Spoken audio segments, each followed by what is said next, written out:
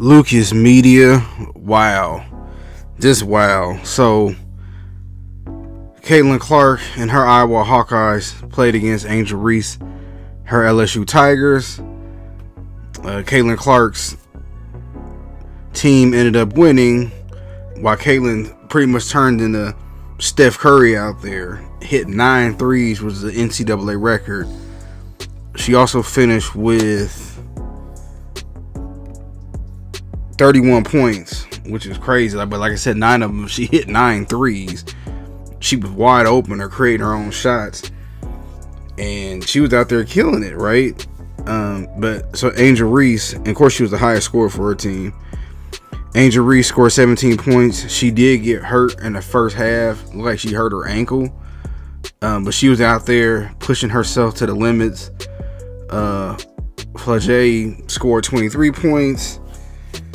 But it wasn't enough. And the game was pretty tied up going into halftime.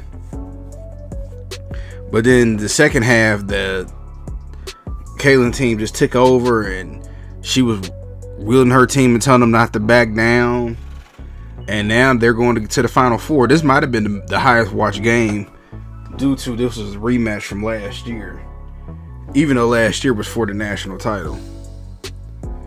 Shout out to Caitlin Clark. She's definitely NBA ready. I really hope that the WNBA ready. I really hope that the WNBA don't drop the ball with either one of these superstar players. I forget which player they said, but they was talking about, why would I take a pay cut to go professional?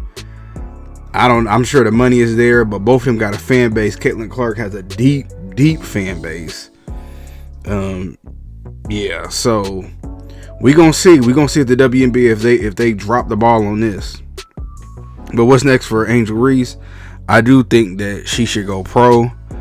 I support if she go back, especially with the NIL agreements, but there's nothing else to prove. You already won a national title. I mean, you was the talk of the town last year, the toast of the town, however you say it, last year. And I mean, it's time for you to go to the next level. And with you and Caitlin, if y'all both go pro, then y'all can somewhat have this rivalry, and y'all can bring y'all fan base with y'all, if y'all get what I mean. I think it's time to grow WNBA, as long as they don't screw it up. But like with Caitlin and Angel, and then Juju coming behind a couple years later, you can start to see that people are going to care more about the WNBA, hopefully. But I want to get my quick thoughts about it. I mean, again, it was a great game. I watched it from beginning to end.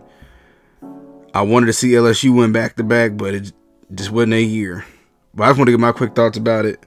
What y'all think?